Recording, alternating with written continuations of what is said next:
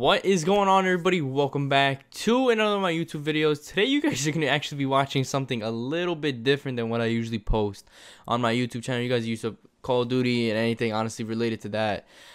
Today I actually have some Need for Speed Heat for you guys. I actually literally just got this game about a week, maybe a week and a half ago max. And I actually just learned something that I actually do want to share with you guys. This is actually figured out today. So hopefully it will help some of you guys out. It's actually gonna be a money glitch.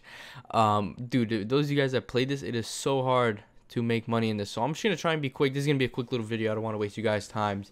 The only requirement that you do need is a decent car, and I believe you have to be at least level 12 or 13 just so you can have this whole area unlocked that you need to be in. But basically, let me just get right into it. The only way to get here, basically you want to get in this little area right here, as you guys can see I'm at right now, because there's actually a speed trap that's going to come in handy. 1 second once I get there. There's a house in the top and another house I believe somewhere in the bottom over here. The one on top is a lot closer, so if you want you could just fast travel to that and then drive down to this the long jump right here. I am already here, so it's easier to show to you guys. But basically what you're gonna want to do, you're gonna want to be somewhere in this area when you're ready to jump. Like I said, it doesn't really matter what kind of car you have. The best way that I found for this to work is if you can kind of go through the actual target going around 70 miles an hour. So I'll show you guys right now what you guys have to do. So this distance basically from the actual target is what worked best for me. Literally just go from here.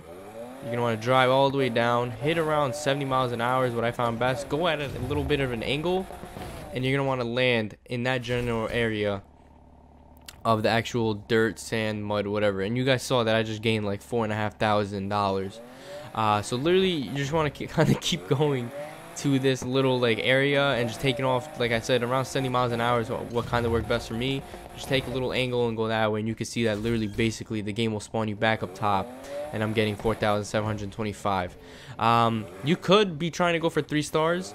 I think it's above like 80 or 90 miles an hour, but I found that going for 2 stars, it's a little quicker and it's not as time consuming, so you can get a lot more runs in. So it is easier for you to actually try and rack up more money in a short amount of time. You can go for 3 stars, nobody's stopping you. You will obviously get more money.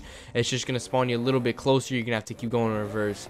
So it's going to be a little bit more time consuming. So at the end of the day, it's going to be better for you guys to go for the 2-star average. Like I said, 70 miles an hour. You should be more than fine with that. But you guys can see 3,100, 3,150. I'm going to be honest with you. I've just since I started recording, I made 30 grand.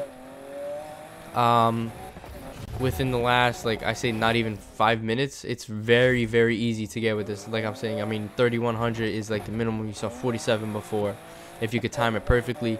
You're literally just gonna want to be going on an angle right here, guys, and if you go in the water or hit the bridge, just so you know, it's not gonna give you the money. You're kind of just gonna want to spawn in the back. If you hit the bridge and then go in the water, it's gonna land you on the bridge. You got to drive all the way around, so you don't want to do that. You just want to be kind of as much accurate as an angle with that here. That's going to give you the best results, because like I said, if you do miss, I mean the bridge is going to make you go all the way around, but say if you go on the bridge first and hit the water, you're not getting any money. So I just want to keep you guys informed on that. I hope you guys do enjoy the glitch. I know it is quick. Like I said, I don't want to make it a long video for absolutely no reason. But I hope you guys do enjoy. If you find it useful, give it a thumbs up. Let me know in the comment section below if you guys like seeing gameplays like this. Follow me on my social media links. Follow me on all of my social media links down in the description below. That's what happens when I try talking too fast. But like I said, let me know if you guys enjoy watching these types of videos. This is a game that I've been playing a lot lately. Call of Duty is kind of hard to really play, honestly, and try and get gameplay for when you're playing by yourself. So if you guys are interested in seeing stuff like this, you know, let me know. And on that note, I'll see you guys in the next video. Peace out, guys.